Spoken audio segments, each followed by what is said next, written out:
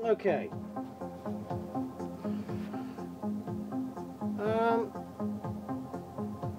This is just a quick little quick video showing you how an image, as we discussed earlier on the forum online recently on the weekend, can be programmed into, well, loaded into the ANS spectral synthesizer, and basically modified and changed and give you some sort of sound playback, you know, the way it works, the whole ANS synth experience.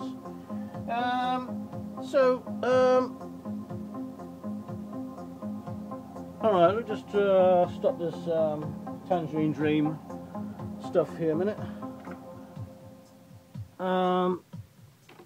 Right, yeah, so basically, yeah, this is the image obtained the other day, and a lighthouse, I think, I don't know where it is, a lighthouse in Gravesend anyway, somewhere, but what we thought we'd try and do is see what we can do, get that in there and get something out of it. But, you know, the original image is like black and white, but when it goes into the ANS synthesizer, it sort of changes colours, you know, through the spectrum of sounds, you know. And the basic sound you get from that, as it is untreated, is basically a lot of white noise, which we'll just play now.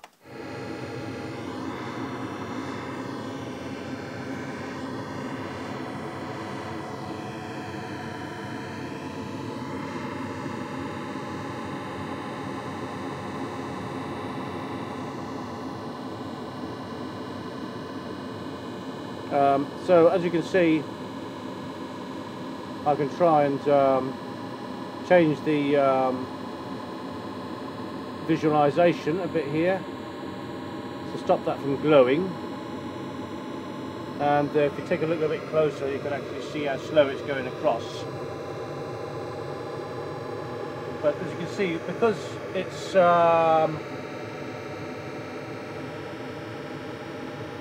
and if you wanted to put the speed, if you want to increase the speed a bit, you can do that just by just slow it up, raise it up a bit, say to about there, so it just goes along quickly, and then you get that kind of thing.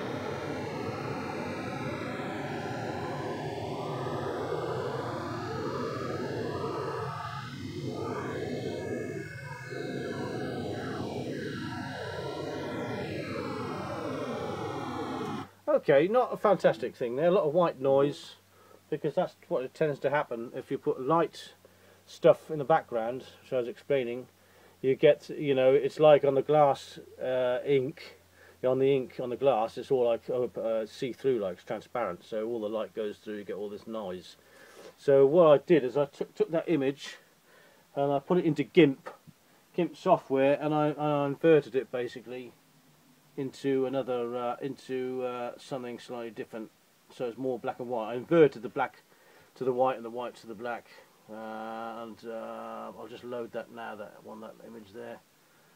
Yeah, that's the inverted one, so you get this, so that's a slightly different one there, see, a little bit better, a bit more detail, you know, so that's the kind of thing you get there. And so the sound that you're likely to get is going to slightly differ. There we are. So you've got something slightly better there, slightly different, slightly more detailed.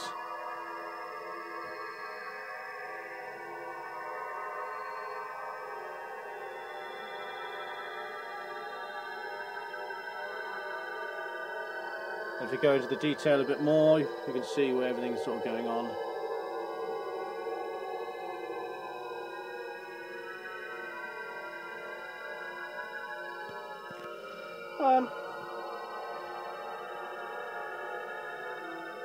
And you can, again, if you want to put the glow on,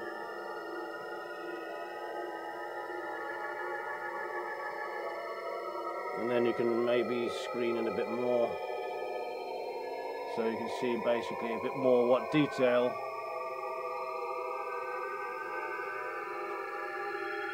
A bit more detail what's going on.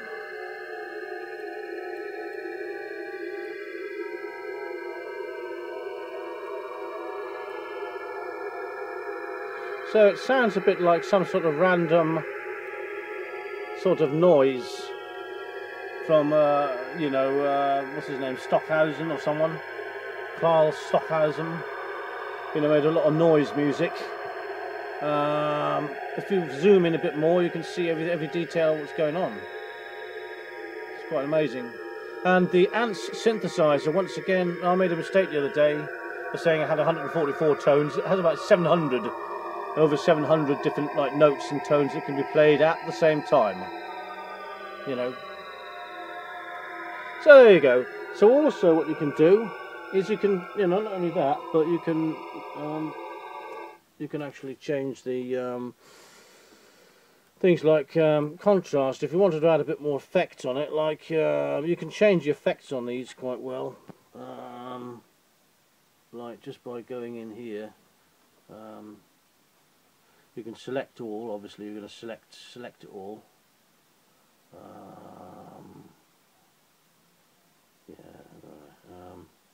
Yeah. Yeah, we want to select all. So we can select all. Select it all. What you want, for example. Yeah. So you can select it. I should be able to actually just click Control A really, and it does it. But anyway, and apart from that, you can add an effect to that. So if you wanted to, you could add a bit more contrast to that if you wanted to. So you go down here, you say how much of that do you want? Well, we'll give quite a bit there, contrast, and mix it in. We don't want too much, I suppose, mixing with the original. So we'll just keep it kind of like that, and then yeah. Just press on contrast, which is there. Where is it? Blah blah blah blah. This bloody contrast. There you go. So, don't know.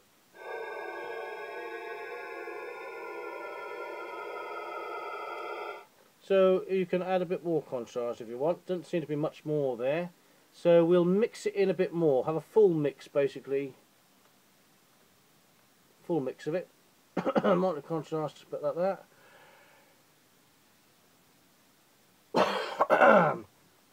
So again, you've got a bit more contrast, a bit sharper.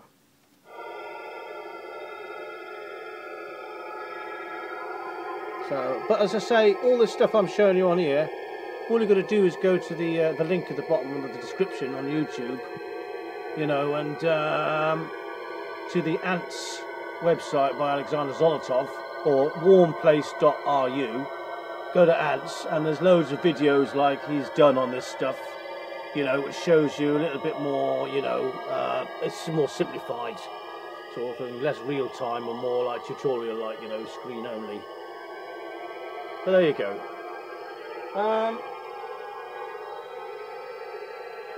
Get rid of the visualizations.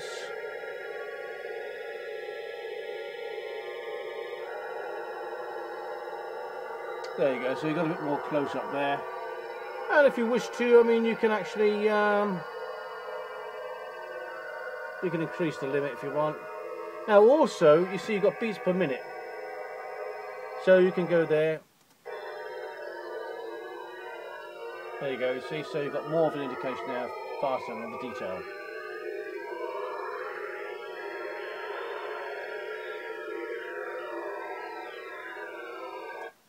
And also, you can do other lots of things in here. For example, random frequency. The random frequency, as it basically means that the way that's drawn, the frequency will come out the way it's drawn. So, but if I put a random frequency to increase randomness, then the notes will play, the frequencies will be more random. So it'll sound different.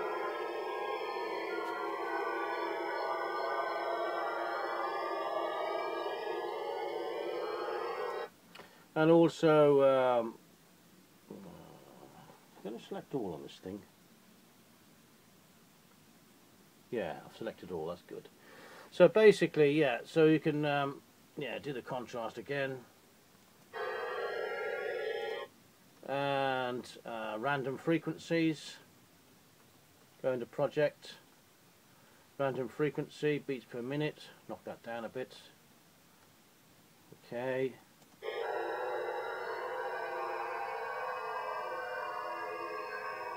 So there you go, so you've got a bit more. And again, you see you can put reverb on it if you want. Blah blah blah, reverb if you want anything. And you can add noise to it as well. Another thing you can do is control that, and another effect you can do is, for example, vertical blur or horizontal blur. There you are, you've blurred it, you see, so you get a different sound again.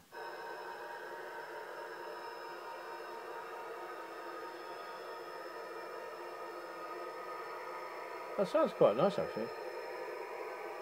It looks like a foggy day in Gravesend.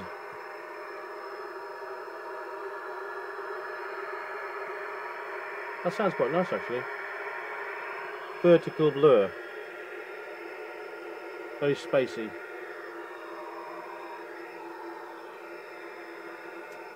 Yeah, so, and you know, there's all sorts of other things you can do, like for example, if you wanted to, you could actually make a brush out of that. You could just play that, play where you've selected there,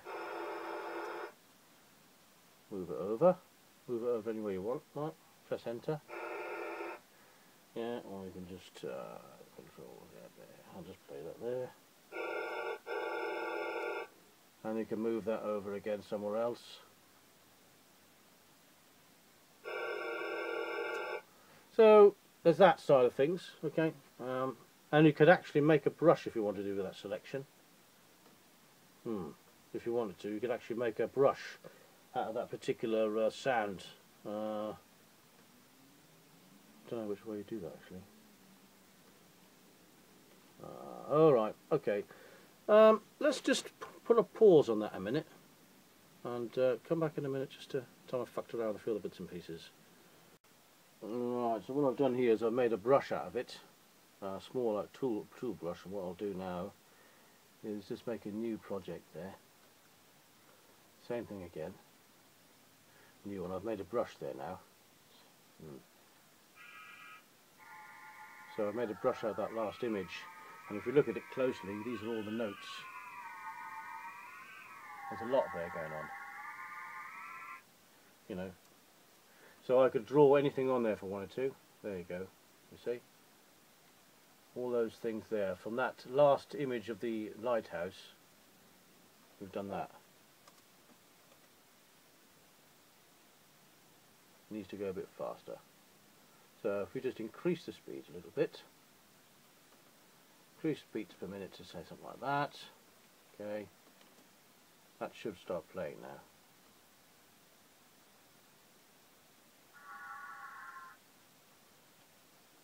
And that makes a tool, everything.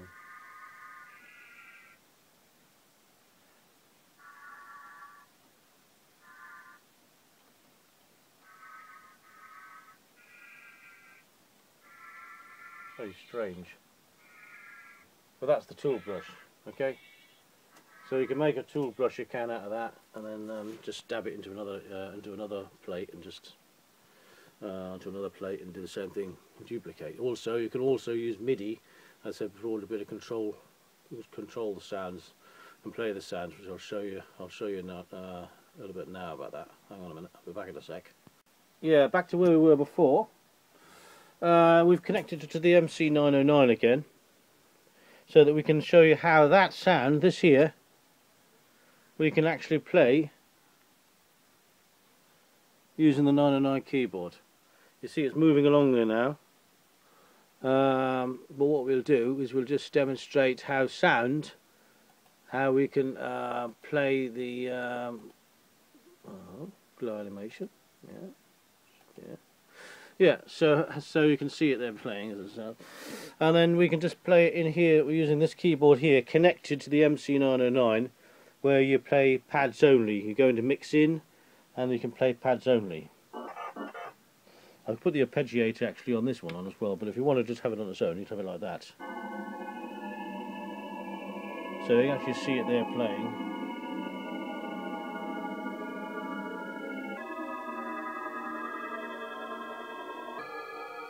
So you can actually play different notes. You can play that whole thing that's playing off the ants. You can play through here.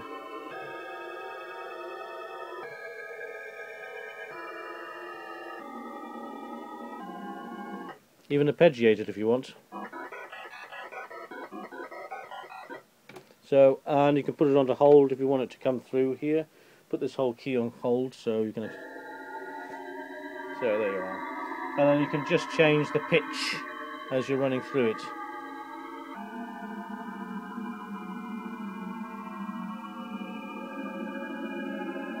And you can reduce it even to a lower octave.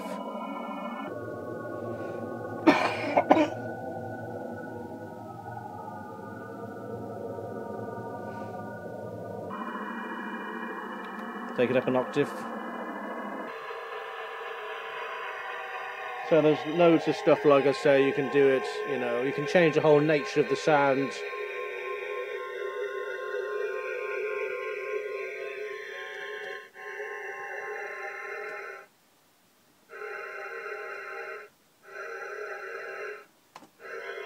There you go, so there you go, there's a rough thing there where we're using the MC909 obviously.